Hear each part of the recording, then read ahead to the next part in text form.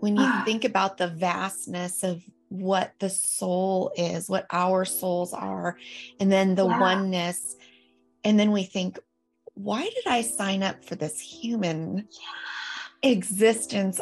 So in today's interview, you're going to listen to Jane Thompson give a more detailed version of the lessons that she learned during her near-death experience. We're going to discuss healing trauma and how to heal trauma. This is also what she does right now. She helps people to heal their trauma. So if you're interested in healing your trauma, I will link her details down below. We also talk about aligning with our soul's purpose and why we choose as souls to come here to Earth. Why do we do that? Why do we volunteer to come to Earth, to have this Earth experience? Because it can be challenging, as you know. It's a very interesting discussion that I know you'll love. So let's listen in. Hi. Hi, how are you? Very good, thank you. When I get emails, after somebody has watched an interview or listened to an interview, it can renew so much hope in them. And so that's why it's so worth telling it.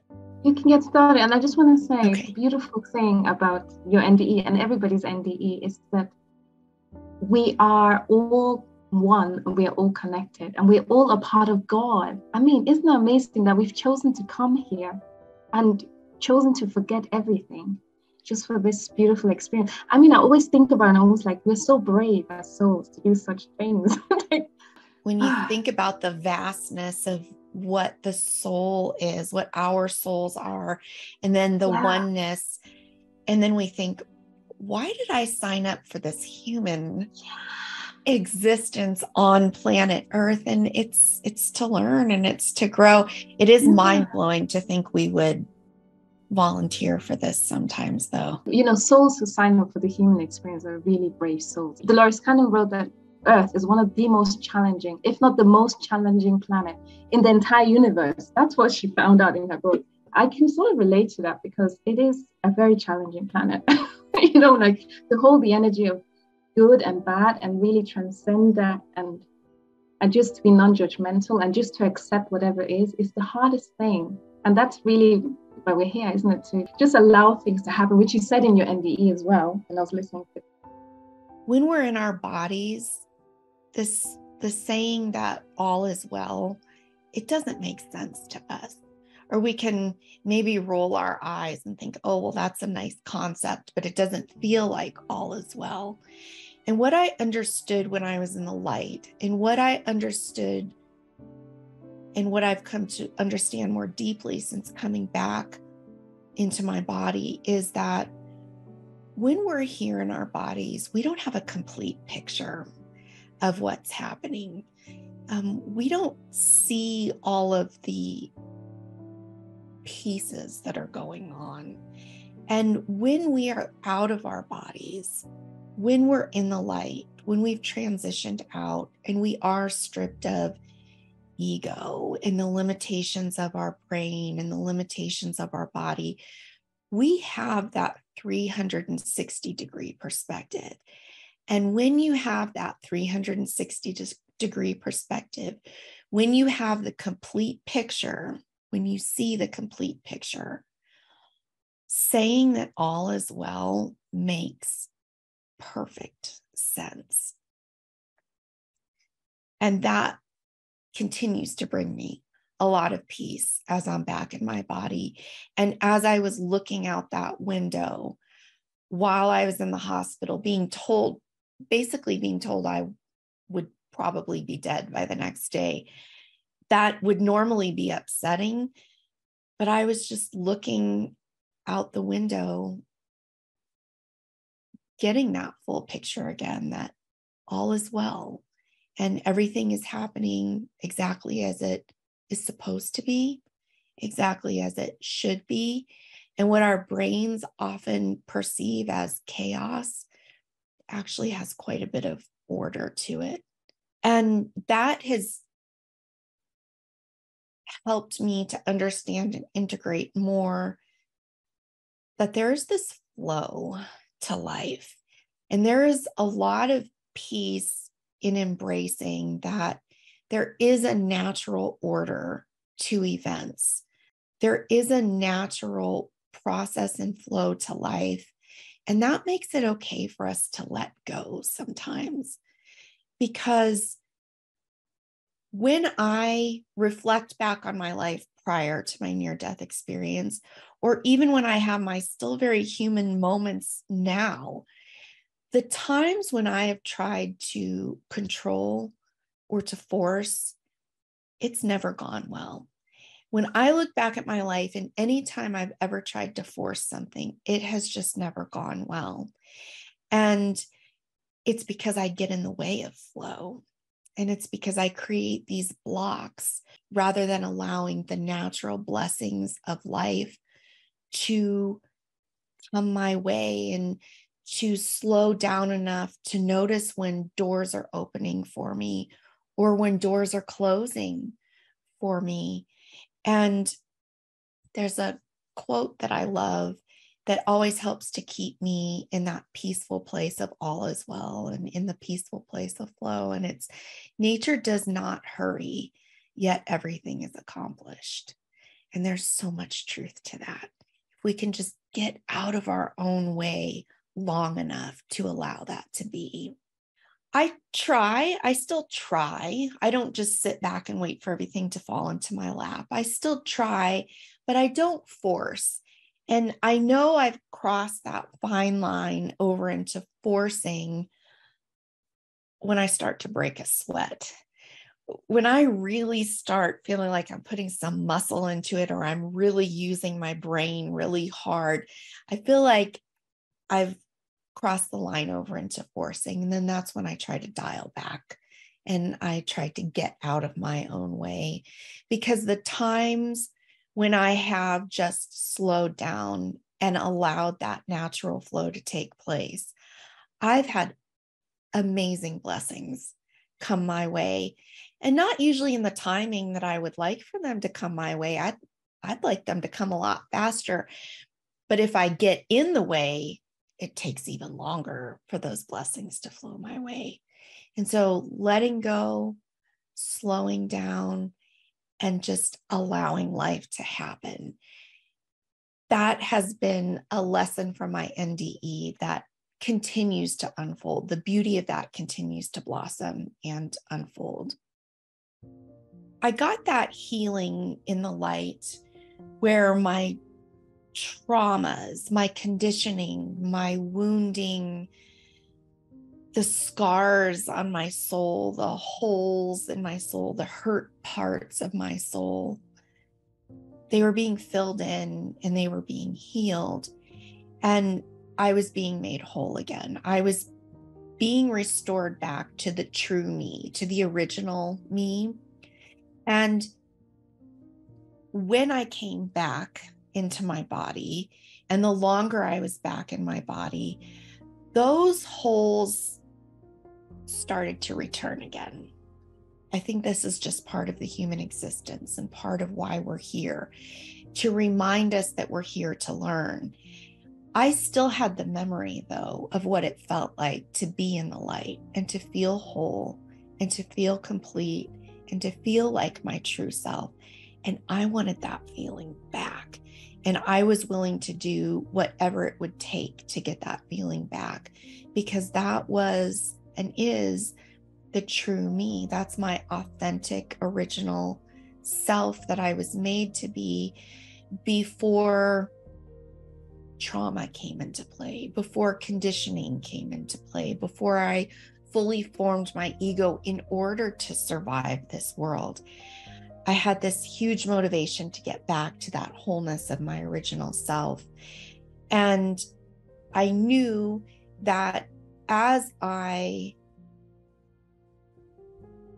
rediscovered my true self, that my purpose, my ultimate purpose, the enormity of my purpose would unfold more and more over time. And so I was very motivated after my NDE to look at my trauma and to heal my trauma. And healing isn't always fun, but it's so worth it, because you want to have those holes filled back in, and you want to feel complete so you can live in the peace of being your true and authentic self. And so you can experience the abundance and the love and the joy of really being in alignment with your soul's purpose. So your trauma is your clue for knowing where your healing is. And our trauma and our conditioning, it's what we learn from. And our parents and our caregivers, I truly believe that they did the best they could with what they had. It's taken me a while to be able to say that and truly believe that, and to heal any resentments that I might carry with me. Once you get there, there's a lot of peace in that too. And so while everyone did the best they could, and myself, even now as a mother, I'm doing the best that I can for my daughter. And we're all really doing our best. And if we can all look at our traumas, look at our wounding, and do what we can to heal that, our holes will start to get filled back in, and the wounds will be healed, and we will start to feel complete here on earth so we can live out our true purpose. When I was in the light, and when I was receiving that healing, when I was being replenished, when I was being made whole again, what I didn't realize at the time was I was being taught, I was being shown, because it was so detailed what I was seeing. And it's almost the difference between if you just do something for someone versus if you teach them how to do it. There's a very different approach to that. And I was being taught how to do it. That's why I saw it in such detail. And it took me a while. I had to work on my own wounding after I came back into my body. So it took a while, and it took some practice to be able to help other people do that as well. And I feel tremendously grateful that I'm able to work with energy, and that I was shown how to move energy and to identify wounding so I can help other people get to that wholeness here on earth. It was school for me during my near-death experience. It was truly school for me. And also, they say that you get what you need from your NDE. That's why, some people get a life review, some people don't. Some people have unpleasant NDEs. I had a very pleasant NDE. And there are common threads in every near-death experience. They're also very unique for each person as well. And they say it's because you get what you need during your NDE. And what I needed was love. My background, I think I had been loved the best that I could be loved, but it was lacking. And I needed to feel the fullness of what love truly is. And that healed me a lot. In the times when I'm going through a difficult period of healing, or when I'm feeling alone, or having a bad day, I'm able to remember that love really does exist. It's not just something that is a fairy tale or something that someone made up, that it's true, it's real. And I think one of the biggest myths or misunderstandings of people that have had near-death experiences is that we do receive that healing in the light, and then we come back and everything is perfect and we're 100% healed. And that's not the truth. We do receive a healing in the light. And every time we think about our NDE, we receive a certain type of healing each time. We still have our traumas to heal when we come back, because we are reintroduced to the physical world where we still have things that we need to work out. And so with an NDE, it's not a one healing and done. It's still a part of that process. So we are all going through this process together. And it's beautiful to listen to stories about people's near-death experiences, because you experience a healing when you hear about the light or when you hear about another person's healing. I know when I'm talking about my near-death experience and I'm thinking about that light and feeling that light, it's coming through me. And that's part of what you feel. You may not even be hearing the words I'm saying. Sometimes you just want to experience that white light. And I remember when I first started talking about my near-death experience, right afterwards, I was laughed at and it wasn't well received. So I stayed quiet about it for a few years. And then I met this woman who was very interested in near-death experiences.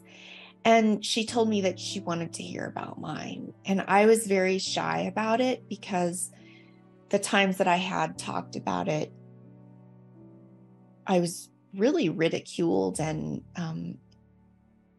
brushed to the side. So I was very shy about talking about it, but she really encouraged me to do so. And I had only thought about it internally. I hadn't really practiced the words because it's very difficult to find the vocabulary that does the love justice, that does the experience justice. And so it takes some practice to talk about it in a way that makes sense. So I was also very shy to talk to her because I didn't feel like I had the right words. But she encouraged me. She said, "No, Jane, just tell me. I just want to hear what happened." And so I just talked. And when I was done talking, I said, "Oh, I really messed that up. I didn't say it right. I didn't really even paint a good enough picture for you." And she touched my hand and she said, "No." She said, "I saw it in your eyes." And that's when I knew you don't need the right words to talk about a near-death experience or really any spiritually transformative experience, because people are there for the feeling. And yes, maybe they're there for the advice or the lessons learned, but they're there for the feeling. And when she said that to me, I saw it in her eyes, what she saw in my eyes. And it was a beautiful exchange. And she is someone who has since passed. And I think of her often. And I know where she is. And she's at that place that she was trying to feel that day when she and I were talking. So we all have a purpose in being here. We all have a unique purpose. And I think we spend a lot of time, and sometimes this is our egos doing this, we spend a lot of time trying to figure out our purpose. And where you are in each moment, that is your purpose. And there's a lot of peace in knowing that. If you're having a bad day, or if you're having a good day, if you yelled at your kids that day, or if you had a great day with your kids that day, you are always in your soul's purpose, because we are here to learn. We are not meant to be perfect every single day to fit the definition of being in your soul's purpose. We're all learning, we're all evolving, we're all progressing along our path. So where you are in each moment, you are in your soul's purpose. Now, we are all ultimately heading toward the fullness of our soul's purpose. And the way we do that is we heal. We become more whole. We return to our true self. You can only do that a little bit each day.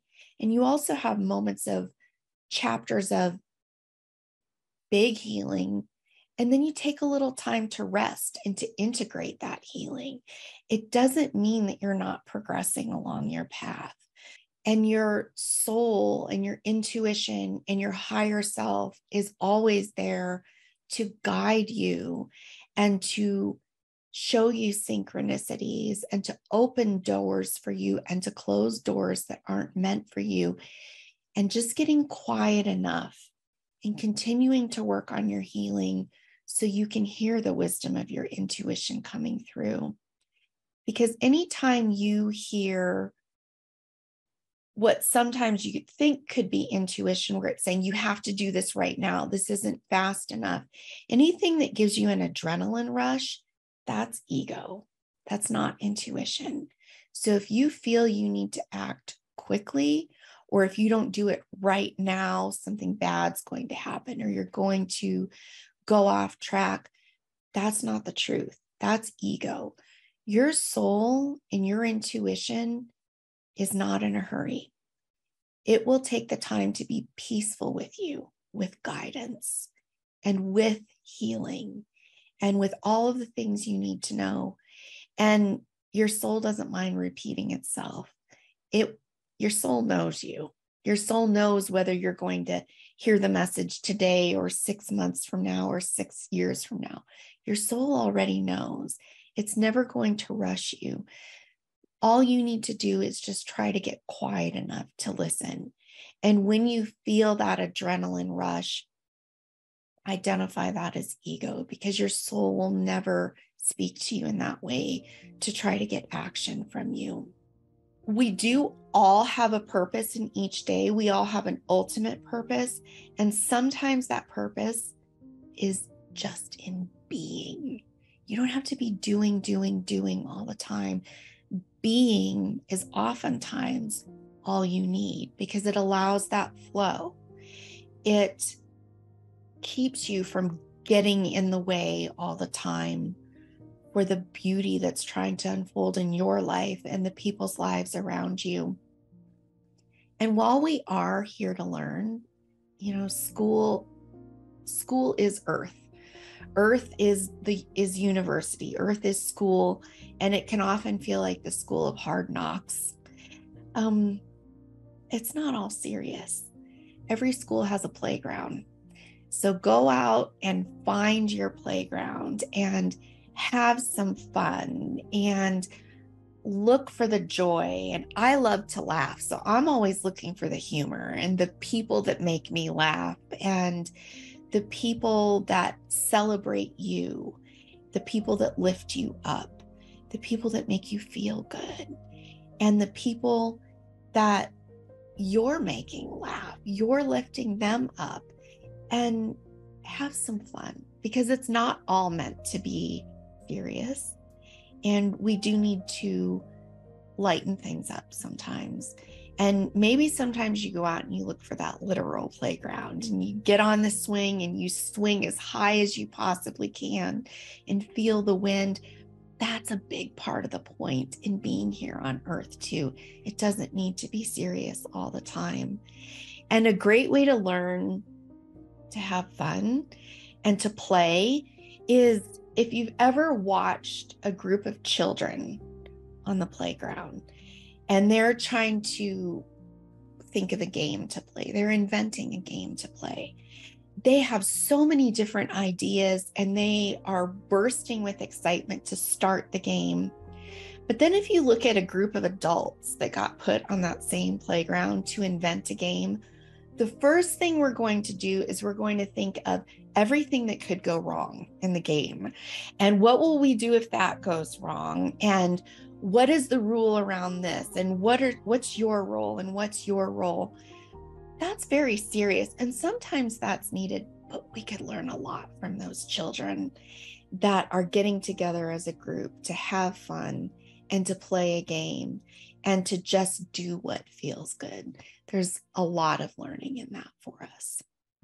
So as we are here to learn and to heal our trauma and to return back to our original self, a big part of that is noticing our limiting beliefs and noticing the running scripts that are happening in our head that really probably it's not even us talking. It could have been a parent. It could have been the words of a teacher.